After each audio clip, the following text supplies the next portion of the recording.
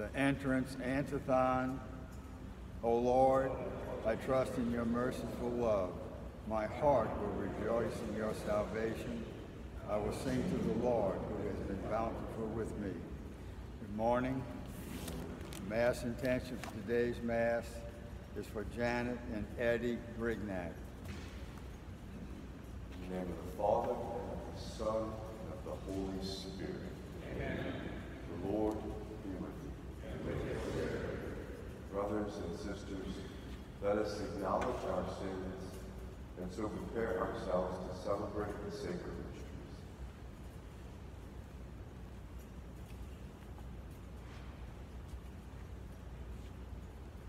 Lord Jesus, you are mighty God and Prince of Peace. Lord, have mercy. Lord Jesus, you are Son of God, Son of Mary. Christ, have mercy. Lord Jesus, you are Word made flesh and splendor of the Father. Lord, have mercy. May Almighty God have mercy on us, forgive us our sins, and bring us to everlasting life. Amen. Let us pray. Grant, we pray, Almighty God, that always pondering spiritual things, we may carry out in both word and deed that which is pleasing to you, through our Lord Jesus Christ, your Son, who lives and reigns with you in the unity of the Holy Spirit, God forever and ever. Amen.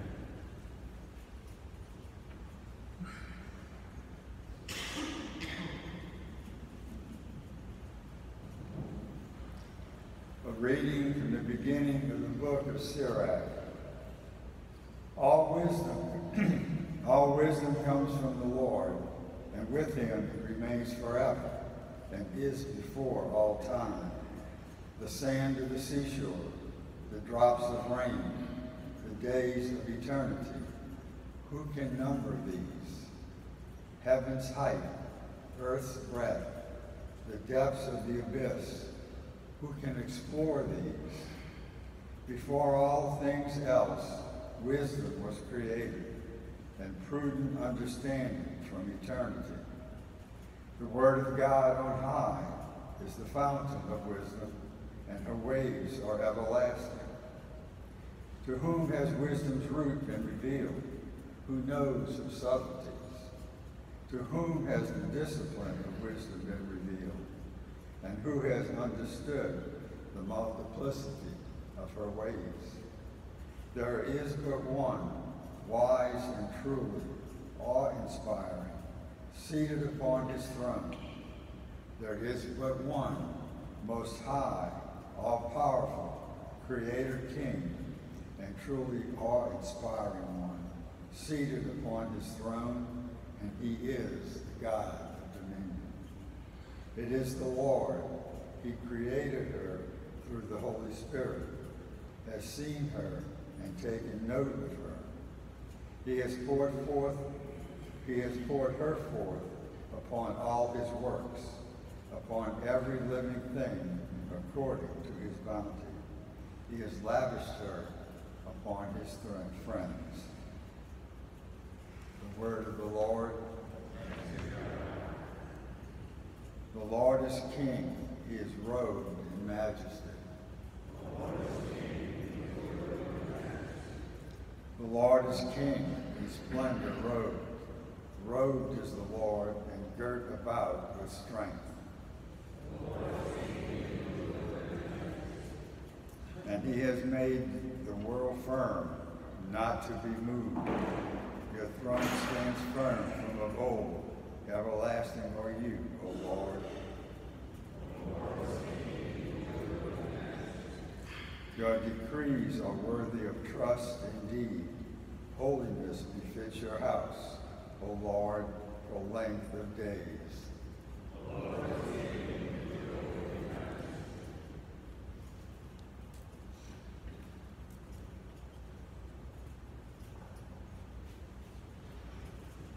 Alleluia, alleluia, alleluia.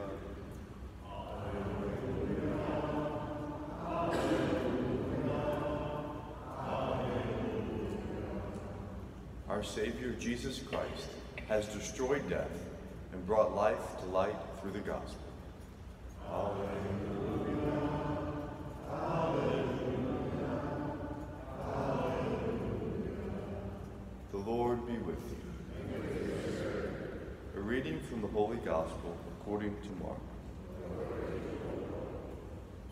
As Jesus came down from the mountain with Peter, James, John, and approached the other disciples, he saw a large crowd around them, and scribes arguing with them. Immediately on seeing him, the whole crowd was utterly amazed. They ran up to him and greeted him. He asked them, "What are you arguing with them about?" Someone from the crowd answered him, "Teacher, I have brought to you my son, possessed by a mute spirit. Whenever it seizes him, it throws him down. He foams at the mouth, grinds his teeth, and becomes rigid.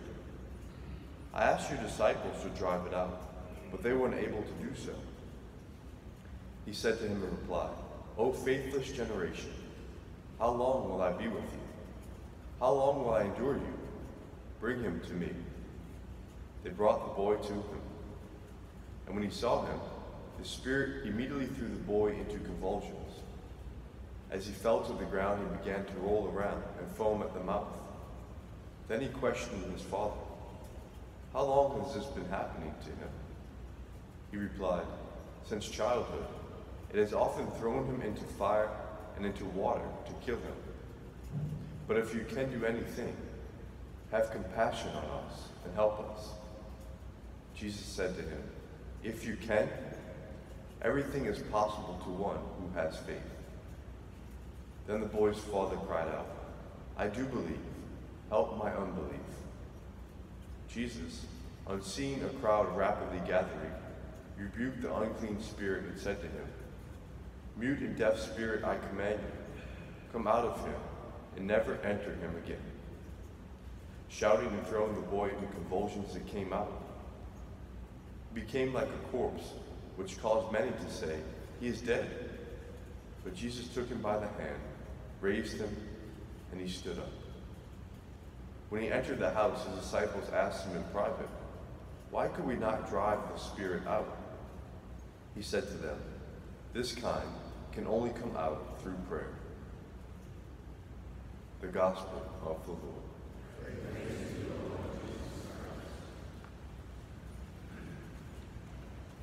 It's quite a dramatic story of Jesus' miraculous healing of this young boy. But I think if we look a little more closely, the story is more about the father than it is about the boy. Jesus had given his disciples the power to heal, to even drive out demons.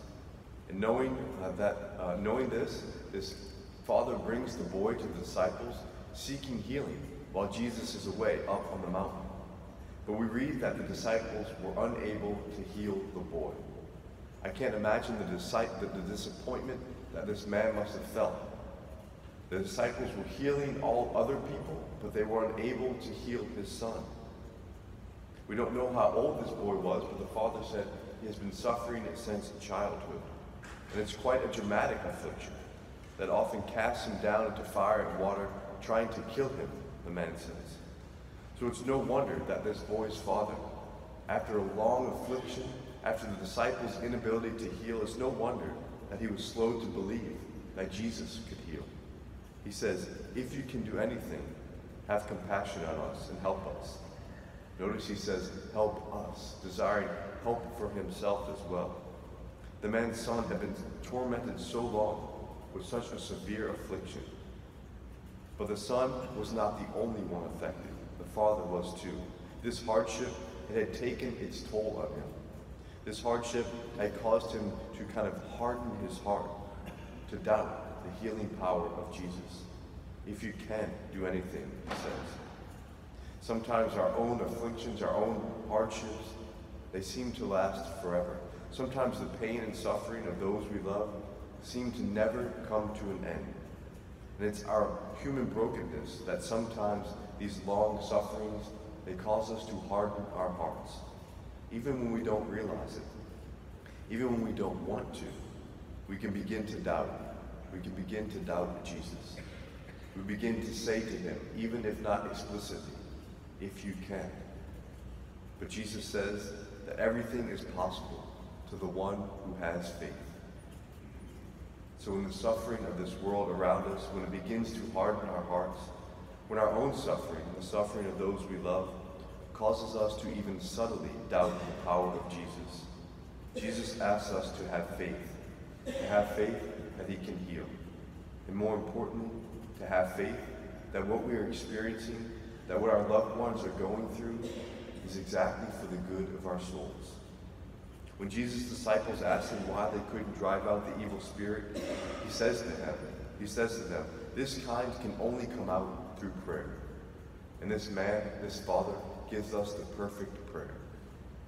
Jesus, I believe. Help my unbelief. We don't know why there is pain and suffering in our world. We don't know why we or our loved ones continue to go through these hardships.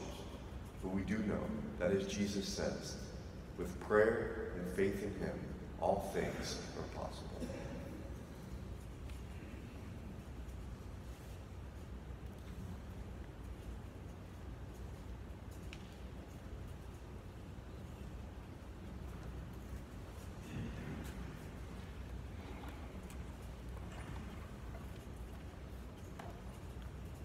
Trusting in the providence of our Father and his love for each one of us, we offer the following prayers and petitions. That the church may continue to be graced with shepherds after Christ's own heart, who lead his church with love and care.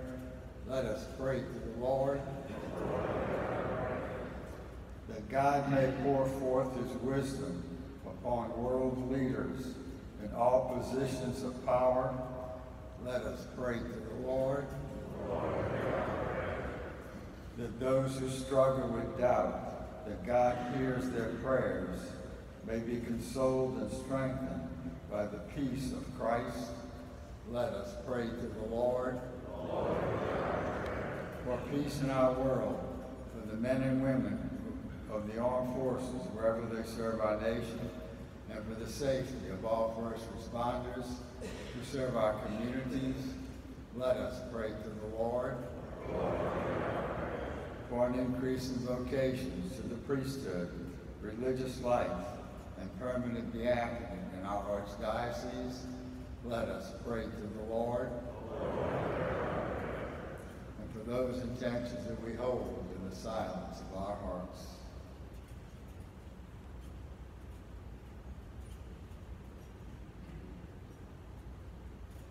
Let us pray to the Lord. Loving and faithful God, we trust in your divine plan. We trust in your providence for us and those we love. For we know that you live and reign forever and ever.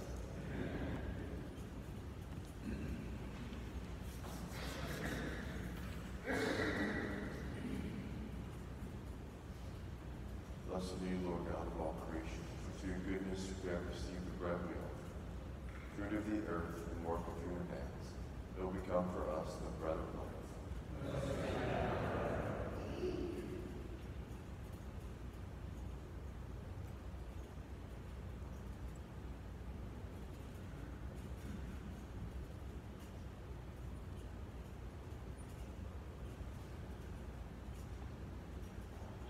Blessed be you, Lord God of all creation, for through your goodness we have received the wine we offer.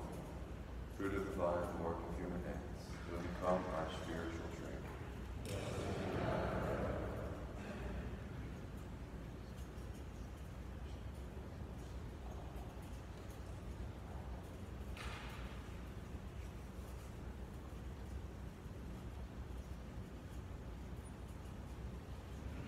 Pray, brothers and sisters, that my sacrifice and yours may be acceptable to God, the Almighty Father.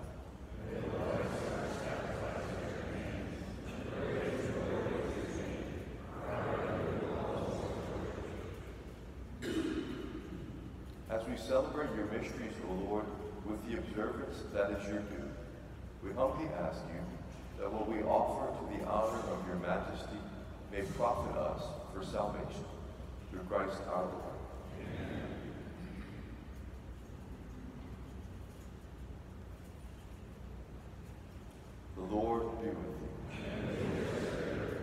Lift up your hearts. Let us give thanks to the Lord our God. It is truly right and just, our duty and our salvation, always and everywhere to give you thanks, Lord, Holy Father, Almighty and eternal God, through Christ our Lord. His death we celebrate and love. His resurrection we confess with living faith. And his coming in glory we await with unwavering hope. And so, with all the angels and saints, we praise you, as without end we acclaim. Holy, holy, holy, holy, Lord God, heaven and earth are full of Hosanna. Blessed is he who comes in the name of the Lord. Hosanna.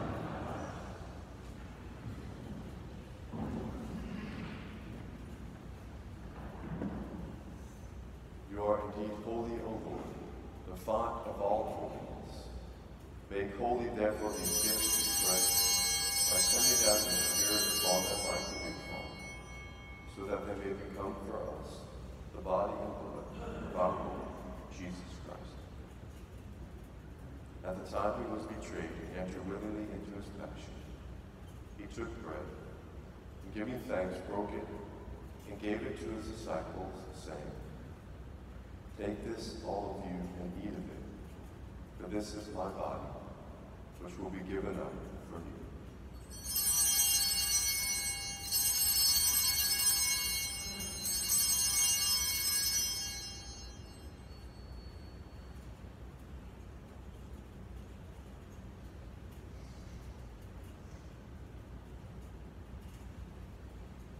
In a similar way, when supper was ended, he took the chalice, and once more giving thanks, he gave it to his disciples, saying, "Take this, all of you, and drink from it, for this is the chalice of my blood, the blood of the new and eternal covenant, which will be poured out for you and for many for the forgiveness of sins.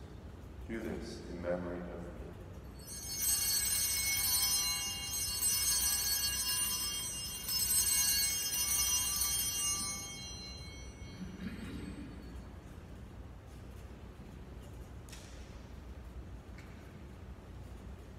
The mystery of faith. We proclaim your death, O Lord.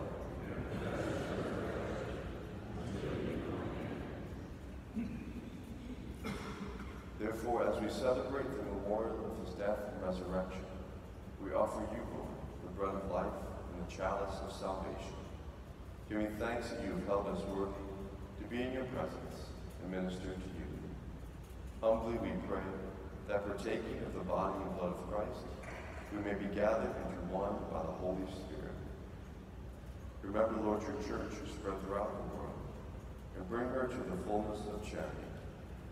Together with Francis, our Pope, and Gregory, our Bishop, Shreves, assisting Bishop, and all the clergy. Remember also our brothers and sisters who have fallen asleep in the hope of the resurrection, and all who have died in your mercy. Welcome them into the light of your face. Have mercy on us all, we pray, that with the Blessed Virgin Mary, Mother of God, the Blessed Joseph, her spouse, with the blessed apostles, and all the saints who please you throughout the ages, we may merit to be co-heirs to eternal life, and may praise and glorify you through your Son, Jesus Christ. Through him and with him and in him, O God, Almighty Father, in the unity of the Holy Spirit, all glory and honor is yours forever and ever. Amen.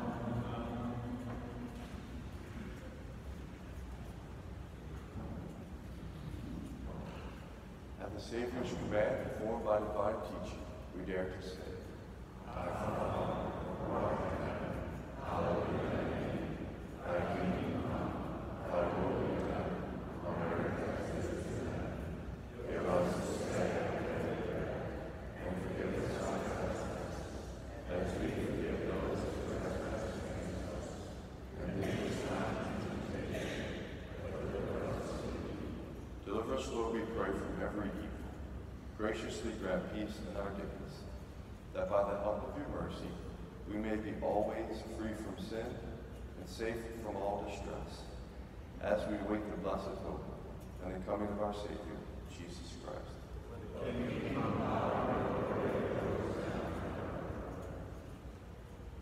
Lord Jesus Christ, who said to your apostles, "Peace I leave you, my peace I give you," look not on our sins but on the faith of your church, and graciously grant her peace and unity, in accordance with your will, who live and reign forever and ever.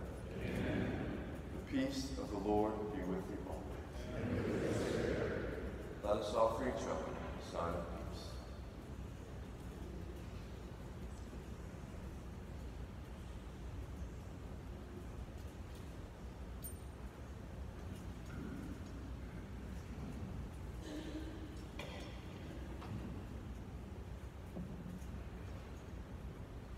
Lamb of God.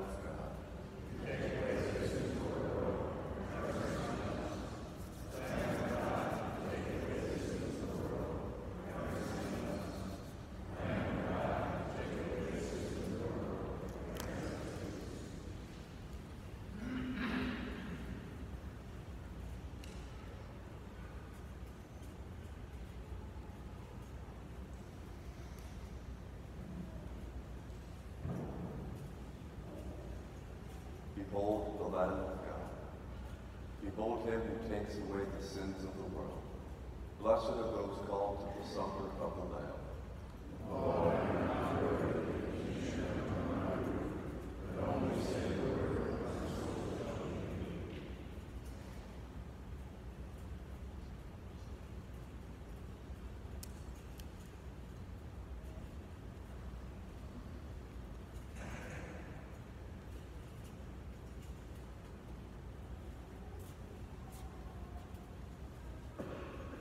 Communion antiphon, second option. Lord, I have come to believe that you are the Christ, the Son of the living God, who is coming into this world.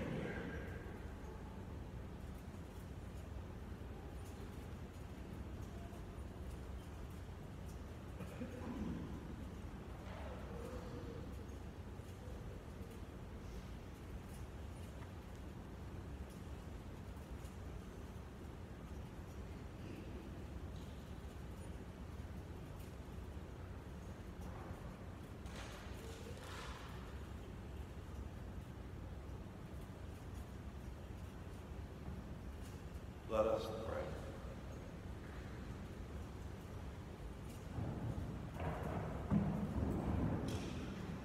Grant, we pray, Almighty God, that we may experience the effects of the salvation which is pledged to us by these mysteries, through Christ our Lord. Amen. The Lord be with you. May Almighty God bless you, the Father, the Son, and the Holy Spirit. Amen. Go in peace, glorifying the Lord by your life. Saint Michael, your